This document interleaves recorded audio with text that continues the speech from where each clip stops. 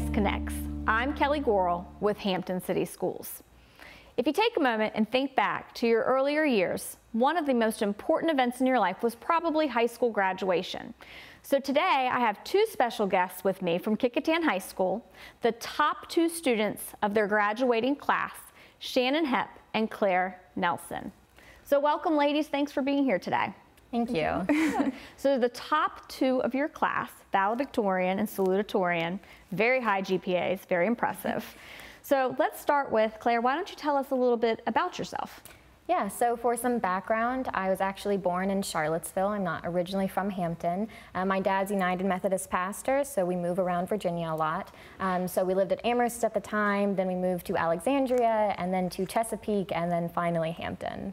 And did you start at Kecoughtan when you moved to Hampton? No, so I actually got to Hampton in 5th grade, and I was in the gifted program, so I started at Spratley the first year that it was the gifted center, and then stayed there throughout middle school, and then finally ended up at Kecoughtan. Ended up at Kecoughtan. So Shannon, have you been a Hampton resident your entire life? I have not. I was actually originally born in Tampa, Florida, and I was there for a few years before I moved to Georgia, and then I came to Virginia. And that was about in 3rd grade. Back in 3rd grade. So which schools did you attend once you got here? So I had tested into the gifted program when I lived in Georgia. So for the first half year, when I was transitioning here, I went to Langley Elementary School before I went to Mary Pete Gifted Center, and then over to Spratley Gifted Center with Claire, and made it to Kecoughtan. So you all knew each other at Spratley? Yes, we did. Yeah. And have you had a lot of classes together at Kecoughtan? We've had a fair amount, yeah. But different course loads. So tell me a little bit about your course load. Yeah, so in my early years of high school, it was mainly honors and AP classes, but starting junior year, I got into the Governor's School for Science and Technology for the Biological Sciences strand. So I do a lot of that combined with AP work at Kecoughtan. Okay. So tell me about the Governor's School. Like, how does that work during the day? Yeah, so we start school at 7:10, so it's a bit earlier than the other high schools in Hampton. And then we have our science courses, our math courses, and then our research course. And then we transition over to our home schools at about 10:30. Oh, excellent. And then you're there the rest of the day. Yep. So Shannon, tell me a little bit about your coursework. So like Claire, I've also done a lot of honors and AP courses in my first 2 years in high school, and I was also accepted to the Governor's School. However, I'm in the computational sciences strand. And in addition to the AP courses and the Governor's School courses, I also take dual enrolled courses through Thomas Nelson. And I've even taken some classes on their campus in the evenings. Okay, so it's not some classes through Thomas Nelson. You actually have a pretty significant accomplishment that I think you need to tell us a little bit about. So I actually earned my Associates of Science in Computer Science through Thomas Nelson. And I was able to do that because I was taking so many dual enrolled courses, and some of my APs transferred too, but I'm very proud of that achievement. Absolutely. So you've already graduated. You had a college graduation, what, about 2-3 weeks ago, before you even had your high school diploma. Is that correct? Yes. So what is that like? It's kind of mind-boggling, and it's kind of funny because sometimes when I tell people that, they're like, why are you even going to high school anymore? Well, we need you to keep coming to high school. You only have not much time left, but we need you to keep coming to high school. I haven't worked this hard for this long to quit now. No, we're not going to quit now. So what does that mean? You've got an associate's degree, and you're going off to school in the fall. I mean, are you coming in as a freshman, a sophomore? Tell us a little bit about that. So since I got my degree in computer science, if I was continuing to major in computer science at my college of choice, then I would be going in as a junior. But as I'm changing my major to chemical engineering, I'm actually going in as a freshman. Wow. Chemical engineering. So which schools were you interested in for the fall? Where did you apply? Where were you accepted? So I applied to UVA, Virginia Tech, and Georgia Tech, and I was accepted to all 3. You were accepted all 2, 3. So where are you heading? Where are you heading in the fall? I'm heading to UVA as a Rodman Scholar. So what does that mean, a Rodman Scholar?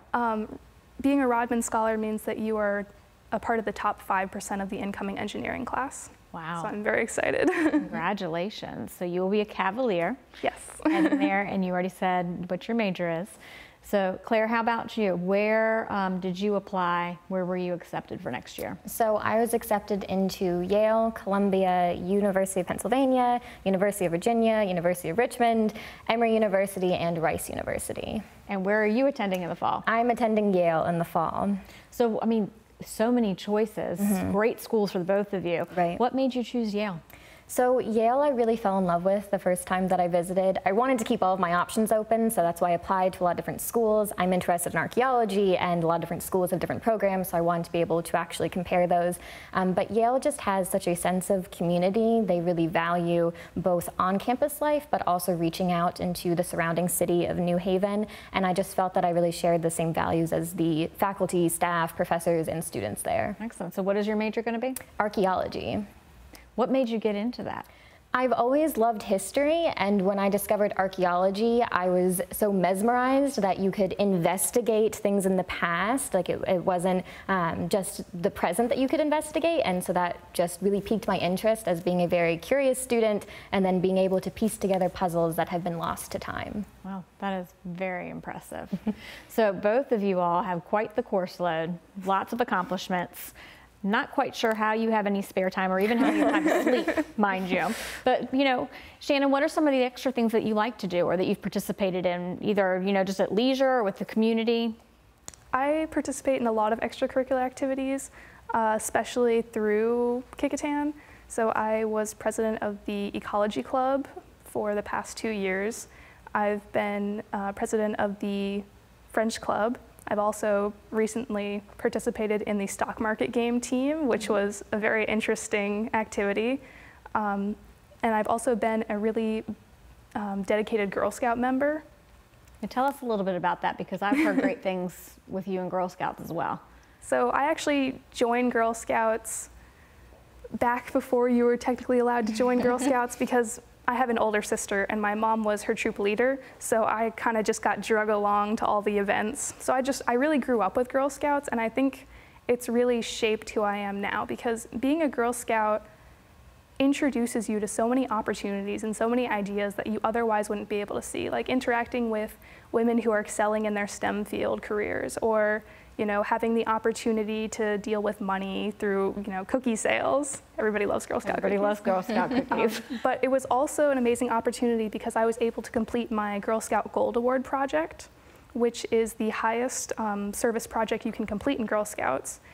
And it consisted of over an 80-hour volunteer service project that you had to develop and lead yourself. Wow. And it had to partner with a community organization, and had to have a lasting impact after you leave. So what was your project? My project was straw bale gardening at a local church to provide fresh produce to their weekly free meal to the public called the Welcome Table. Oh, that is excellent. So Claire, spare time? Well, your marching band is huge on itself. But what are the other activities that you've participated in at Kecoughtan or outside of Kecoughtan? Yeah, so like you mentioned, marching band, that is basically all of fall. There's not much else free time I have then. This past year, I was both the woodwind captain and the flute piccolo section leader, so that was a big responsibility, make sure that all of the new members especially know what they're doing, know what the expectations are. But besides band, I do a lot through Youth in Government, which is a club at Kecoughtan. And we participate in different programs like the Model Judiciary Program, the Model General Assembly. I've also been selected for Conference on National Affairs through Youth in Government. We just do a lot of fun, cool stuff related to government and politics and have a lot of really neat discussions. But besides that, I volunteer a lot, especially through my honor societies and my church. And then I'm also on the CNU math contest team. I've done that since sophomore year, and that's a lot of fun. Even though math isn't my favorite subject, but it's a lot less pressure, so you're able to actually enjoy the math instead of being scared of it like in class. And then I also just really like spending time with my friends and family.